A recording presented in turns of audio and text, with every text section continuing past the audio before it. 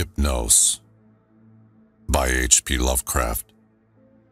Narrated by Matthew Schmitz. To S.L.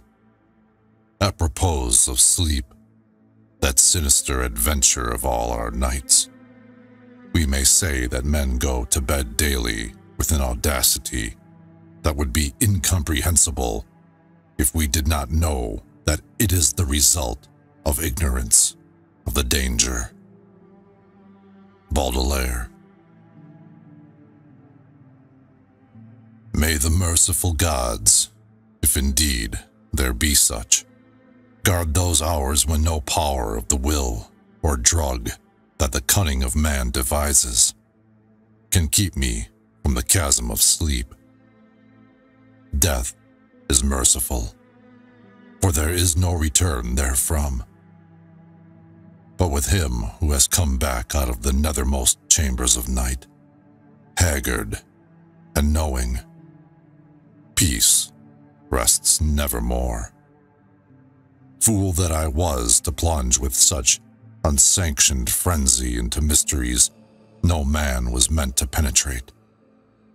Fool or god that he was, my only friend, who led me and went before me, and who in the end passed into terrors which may yet be mine. We met, I recall, in a railway station, where he was the center of a crowd of the vulgarly curious. He was unconscious, having fallen in a kind of convulsion which imparted to his slight, black-clad body a strange rigidity. I think he was then approaching 40 years of age, for there were deep lines in his face, wan and hollow-cheeked, but oval and actually beautiful, and touches of gray in the thick, waving hair and small, full beard, which had once been of the deepest raven black. His brow was white as the marble of Pentelicus, and of a height and breadth almost godlike. I said to myself, with all the ardor of a sculptor, that this man was a faun statue out of antique Hellas, dug from a temple's ruins and brought somehow to life in our stifling age, only to feel the chill and pressure of devastating years.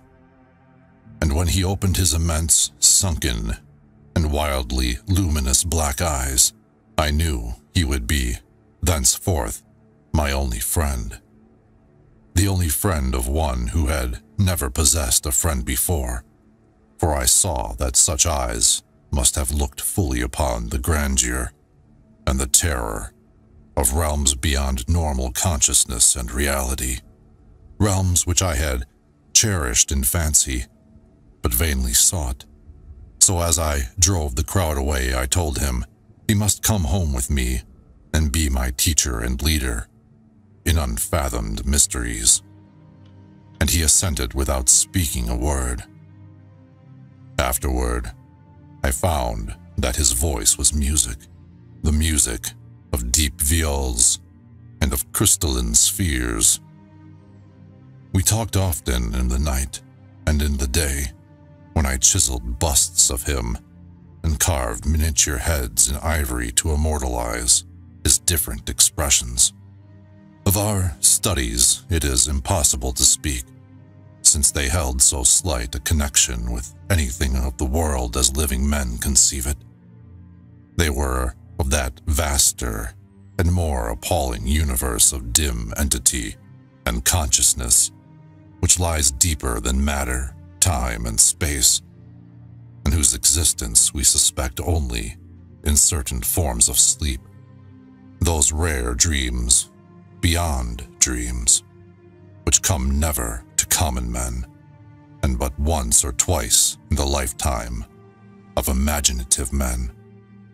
The cosmos of our waking knowledge, born from such an universe as a bubble is born from the pipe of a jester, touches it only as such a bubble may touch its sardonic source when sucked back by the jester's whim. Men of learning suspect little and ignore it mostly, Wise men have interpreted dreams, and the gods have laughed.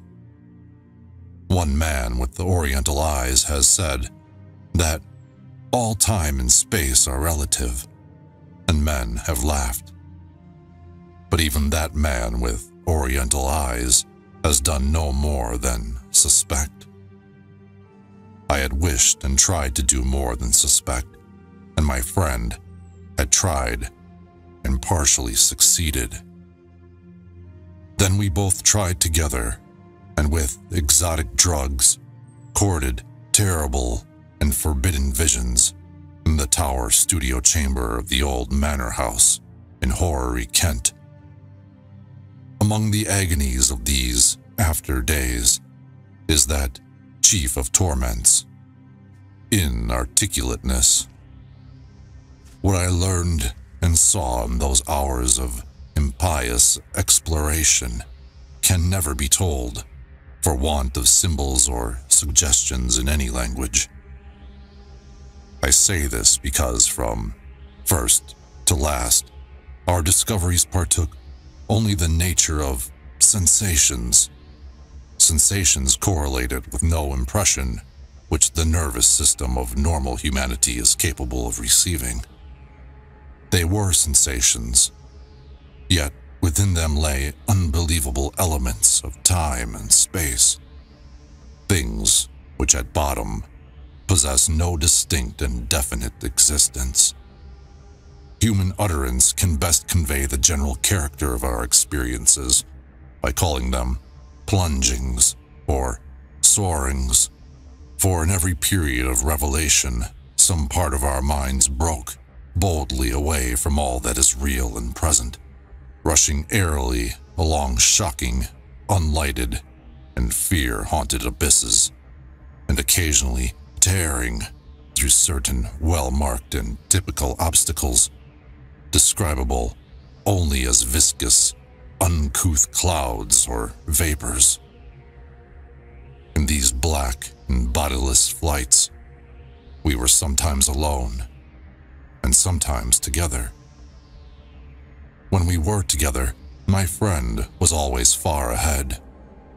I could comprehend his presence despite the absence of form by a species of pictorial memory, whereby his face appeared to me golden from a strange light, then frightful with its weird beauty, its anomalously youthful cheeks, its burning eyes, its Olympian brow, and its shadowing hair and growth of beard. Of the progress of time we kept no record, for time had become to us the merest illusion. I know only that there must have been something very singular involved, since we came at length to marvel why we did not grow old. Our discourse was unholy and always hideously ambitious. No god or daemon could have aspired to discoveries and conquests like those which we planned in whispers. I shiver as I speak of them, and dare not be explicit.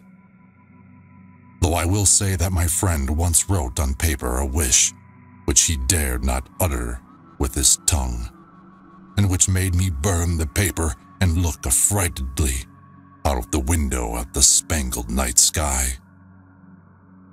I will hint, only hint, that he had designs which involved the rulership of the visible universe and more. Designs whereby the earth and the stars would move at his command, and the destinies of all living things be his. I affirm, I swear, that I had no share in these extreme aspirations. Anything my friend may have said or written to the contrary must be erroneous, for I am no man of strength to risk the unmentionable warfare in unmentionable spheres, by which alone one might achieve success. There was a night when winds from unknown spaces whirled us irresistibly into limitless vacua beyond all thought and entity, perceptions of the most maddeningly untransmissible sort thronged upon us. Perceptions of infinity, which at the time convulsed us with joy, yet which are now partly lost to my memory and partly incapable of presentation to others. Viscous obstacles were clawed through in rapid succession, and at length I felt that we had been borne to realms of greater remoteness than any we had previously known. My friend was vastly in advance as we plunged into this awesome ocean of virgin aether, and I could see the sinister exultation on his floating, luminous, too youthful memory face.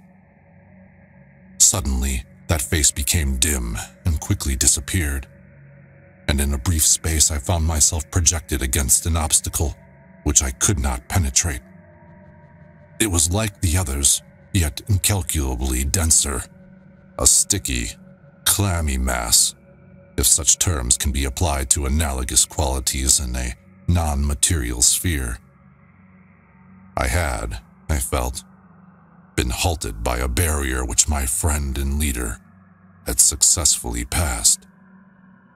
Struggling anew, I came to the end of the drug dream and opened my physical eyes to the tower studio in whose opposite corner reclined the pallid and still unconscious form of my fellow dreamer. Weirdly haggard and wildly beautiful as the moon shed gold-green light on his marble features. Then, after a short interval, the form in the corner stirred, and may pitying heaven keep from my sight and sound another thing like that which took place before me.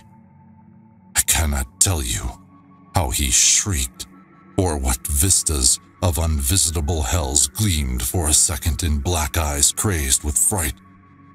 I can only say that I fainted, and did not stir till he himself recovered and shook me in his frenzy for someone to keep away the horror and desolation. That was the end of our voluntary searchings in the caverns of dream.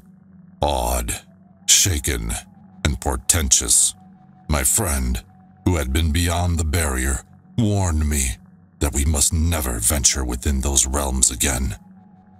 What he had seen, he dared not tell me, but he said, from his wisdom, that we must sleep as little as possible, even if drugs were necessary to keep us awake. That he was right, I soon learned from the unutterable fear which engulfed me whenever consciousness lapsed. After each short and inevitable sleep, I seemed older, whilst my friend aged with a rapidity almost shocking. It is hideous to see wrinkles form and hair whiten almost before one's eyes. Our mode of life was now totally altered. Heretofore, a recluse so far as I know, his true name and origin never having passed his lips, my friend now became frantic in his fear of solitude. At night, he would not be alone, nor would the company of a few persons calm him.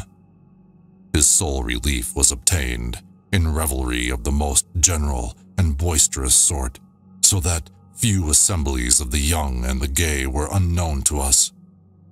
Our appearance and age seemed to excite in most cases a ridicule which I keenly resented, but which my friend considered a lesser evil than solitude.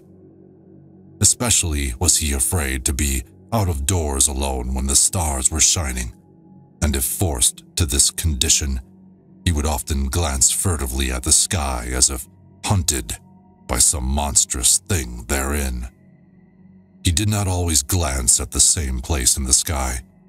It seemed to be a different place at different times. On spring evenings, it would be low in the northeast. In the summer, it would be nearly overhead. In the autumn, it would be in the northwest. In winter, it would be in the east, but mostly in the small hours of morning. Midwinter evenings seemed least dreadful to him. Only after 2 years did I connect this fear with anything in particular. But then, I began to see that he must be looking at a special spot on the celestial vault, whose position, at different times, corresponded to the direction of his glance. A spot roughly marked by the constellation Corona Borealis. We now had a studio in London, never separating, but never discussing the days when we had sought to plumb the mysteries of the unreal world. We were aged and weak from our drugs, dissipations, and nervous overstrain, and the thinning hair and beard of my friend had become snow white. Our freedom from long sleep was surprising, for seldom did we succumb more than an hour or two at a time to the shadow which had now grown so frightful a menace. Then came one January of fog and rain, when money ran low and drugs were hard to buy. My statues and ivory heads were all sold, and I had no means to purchase new materials, or energy to fashion them, even had I possessed them. We suffered terribly, and on a certain night my friend sank into a deep, breathing sleep from which I could not awaken him. I can recall the scene now.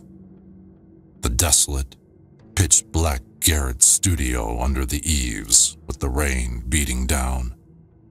The ticking of the lone clock. The fancied ticking of our watches as they rested on the dressing table. The creaking of some swaying shutter in a remote part of the house. Certain distant city noises, muffled by fog and space. And worst of all, the deep, steady, sinister breathing of my friend on the couch. A rhythmical breathing, which seemed to measure moments of supernal fear and agony for his spirit, as it wandered in spheres forbidden, unimagined, and hideously remote. The tension of my vigil became oppressive, and a wild train of trivial impressions and associations thronged through my almost unhinged mind.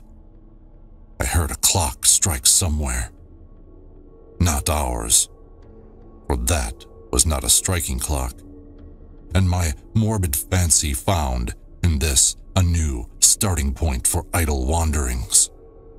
Clocks, time, space, infinity. And then my fancy reverted to the local as I reflected that even now, beyond the roof and the fog and the rain and the atmosphere, Corona Borealis was rising in the northeast. Corona Borealis, which my friend had appeared to dread, and whose scintillant semicircle of stars must even now be glowing unseen through the measureless abysses of ether. All at once, my feverishly sensitive ears seemed to detect a new and wholly distinct component in the soft medley of drug-magnified sounds. A low, damnably insistent whine from very far away. Droning, clamoring, mocking, calling from the northeast. But it was not that distant whine which robbed me of my faculties and set upon my soul such a seal of fright as may never in life be removed. Not that which drew the shrieks and excited the convulsions which caused lodgers and police to break down the door. It was not what I heard, but what I saw. For in that dark, locked, shuttered and curtained room, there appeared from the black, northeast corner a shaft of horrible red gold light.